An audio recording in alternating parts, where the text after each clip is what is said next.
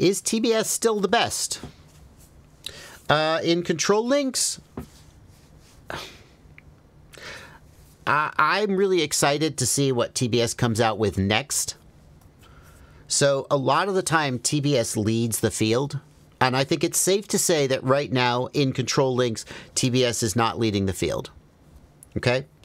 Crossfire, ELRS 900 megahertz, in terms of pure range and link performance, ELRS 900 megahertz and ELRS 2.4 gigahertz are doing things that Crossfire just doesn't do. Now, Crossfire fans will point to the multitude of things that Crossfire does that ELRS doesn't do, and they're not wrong. Things like over-the-air firmware updates, easy, simple, just press a button binding, and so forth. But in terms of like link performance, which I think is the thing you have to look at, ELRS is getting a lot done. But the other thing to keep in mind is that TBS often leads the field, but when TBS doesn't lead the field, they come back and leapfrog the field. So I don't know what TBS is working on now. I presume that they're looking at ExpressLRS and going, oh, you guys, we can do so much better. And that whatever they come out with, whenever they come out with it, will be really impressive. At this time, though, in terms of control link performance, despite the fact that there are many people who still just are like, Crossfire's never done me wrong. Absolutely. It's the old standby, but it's the old standby, which doesn't mean that it's leading, right? That means it's the old standby. I think that it might change in the future because TBS doesn't like to not be in front, and they're extremely smart and extremely capable.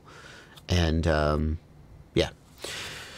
So in terms of controllers, the TBS Tango 2 and the Mambo, I'm not gigantic fans. The Tango 2 is compact and capable, but it runs Crossfire. And if you put ExpressLRS on it, you know, then it's not as compact anymore. So I think in terms of controllers, again, it's been a while since they released a controller. And whatever they're working on now, which I presume they are, I was probably going to be pretty freaking impressive. But it's not out today. I'm super impressed with some of their flight controllers and ESCs, which is, you know, everybody thinks of Crossfire and the Unify. The Unify DP, an excellent video transmitter. That's a good one. There's a lot of good video transmitters out there, though. Is it leading? I don't know. Where's the Unified DP? TBS micro battery charger. Does that still exist? They still sell that? Oh my goodness gracious, look at that. Is this the same one that they used to sell years ago? Yeah, because it doesn't have BT 2.0. Oh my god, I can't believe they still sell this. They can't still be manufacturing this. It has to just be like in stock since forever. Anyway, shop.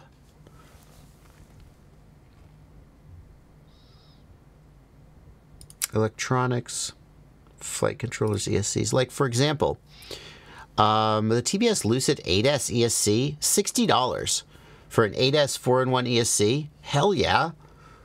And it's made by TBS, so, like, you can trust that it's not, like, a piece of shit. Want a 12S ESC? TBS Lucid 12S 90 amp ESC. Having trouble getting APD ESCs for your Cinelifter build?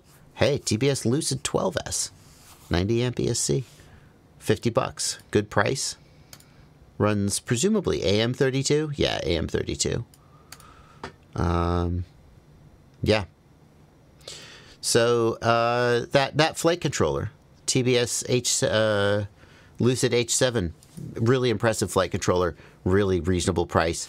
I think this is a case where you can argue that they are definitely leading. In terms of performance and in terms of price.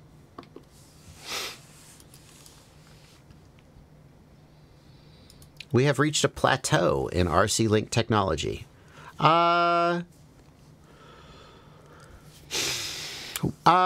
Interesting. I mean, LoRa is that plateau, if anything. And by that, standard, some would argue that Crossfire was the plateau. But ExpressLRS demonstrated that there was a lot of room to improve on the performance of Crossfire. The main thing that ExpressLRS did was design their packet format to be as compact and efficient as they could, cutting out some features, to be fair, so that for a given bit rate, they could get a higher packet rate, or for a given packet rate, they could get a lower bit rate and therefore better signal-to-noise ratio, better sensitivity, and better range. So is there room to do that again? Is there room to take the underlying LoRa technology, which I think is sort of definitely like a game changer, and we're going to be stuck with LoRa for a while because the ability to like do better, it's so good and such a step forward that the ability to like do that again, I'm not saying it can't be done, but I'm saying it's difficult. I don't know what technology out there is to LoRa, what LoRa was to the stuff that came before it. Go ahead, Valenty.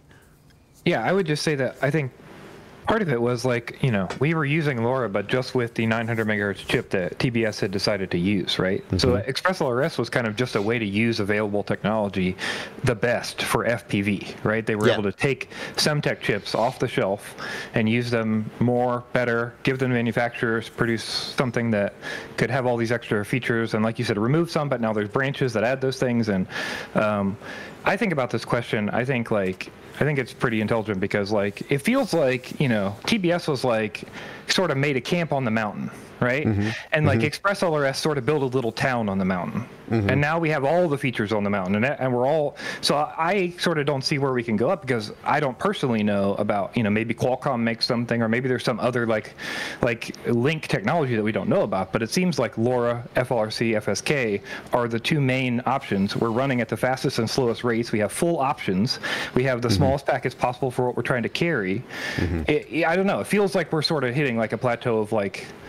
You could, what I'm trying to say is, years back, you could probably see the future. You could see that Semtech offered a 2.4 chip. I'm sure TBS knew about that back then, right? Yeah, and they were considering using it and all those kind of things. That was Tracer.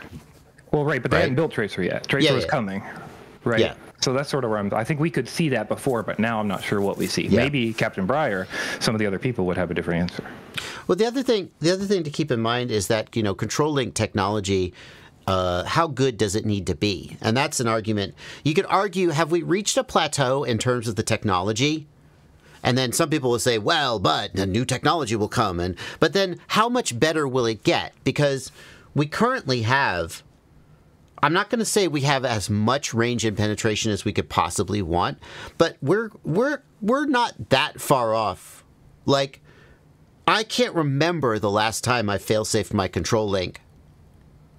It's always the video link that gives out first these days, right?